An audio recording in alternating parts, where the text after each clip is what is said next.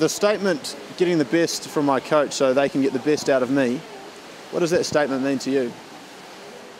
I think that means the relationship between me and my coach, it takes two to be able to, get to the games, well, your pinnacle event, and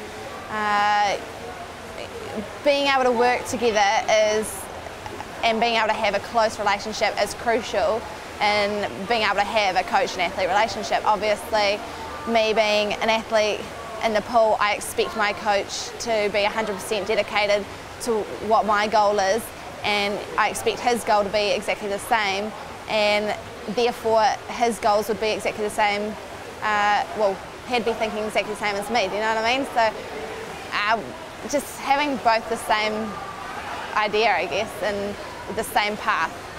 What do you do to maintain and improve your coaching relationship with Roly? And do you do anything differently now compared to what you did 4 years ago?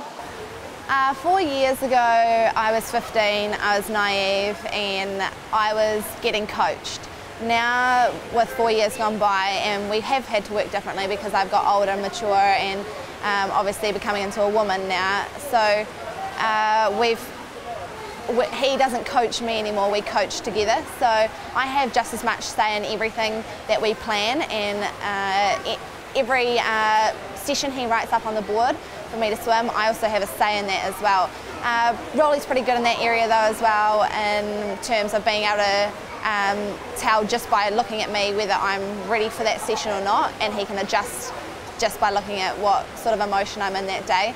So I'm very lucky in that respect, but we have to be on the same path now, and moving forward through to the next 4 years, yes, we're going to have to work very differently.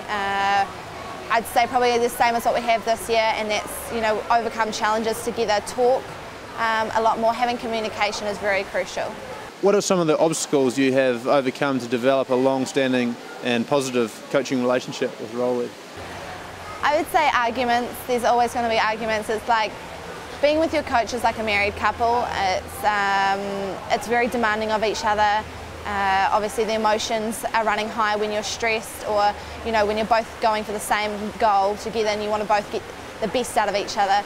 Yes, you have those times where there's the arguments. I'm very lucky with Roly that our communication is really good, that we can argue, have our little fight, and 2 minutes later we're fine. We've discussed everything, we've sorted it all out, and we've moved on from what's just happened, And those times there, I think, definitely make you stronger as a couple, and as a coach and athlete relationship. It makes it stronger.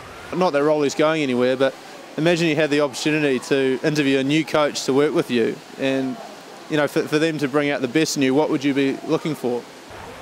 I've never really thought about that because I've only ever had Roly since day one.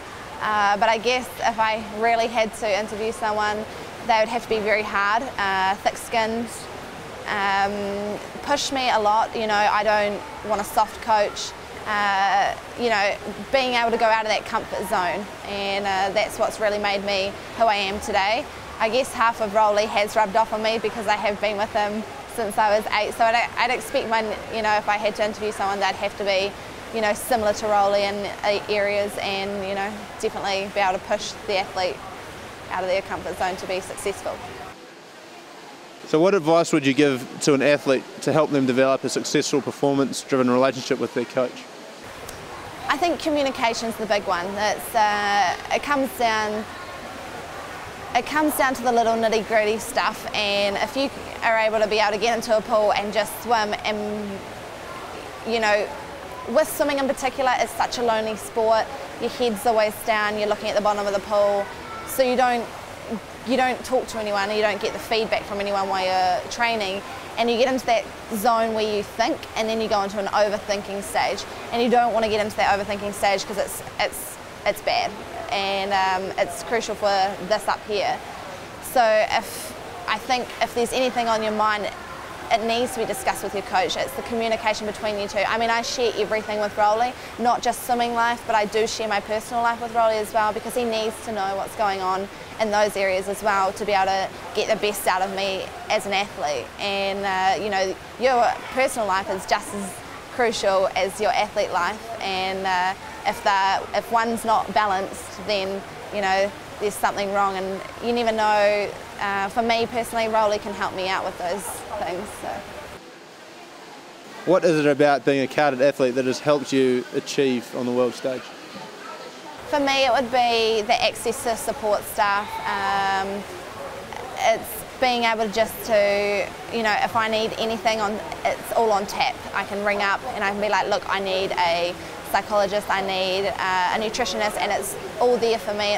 And it's easy accessible, and I only need to ring one person, and I've, make an appointment, and I'm there the next day. And because they're on tap, they are required to be on tap 24/7. So if I've got a really urgent phone call to a sports doctor in the middle of the night, I've got the opportunity to be able to get it sorted, or if anything's on my mind, it's, everyone's only a phone call away, and that's the benefits of being a carded athlete, and it's really appreciative.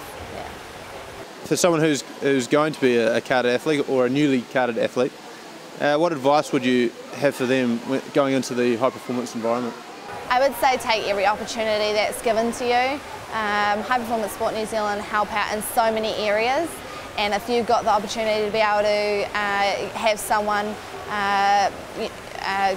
come to you and help you out, take it, because it helps you along the lines for your preparing of a pinnacle event.